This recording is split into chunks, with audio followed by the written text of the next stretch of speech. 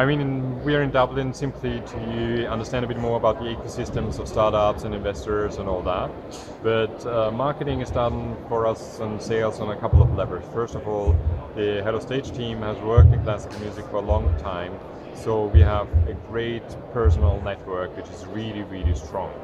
The second thing is we have fantastic founding members like Gabriela Montero, like Annika Vavic, like Hanan Persanander, who are out there to also promote us. Then the word of mouth by members, by over 6,000 members is actually pretty good. They tell their friends and so they come online.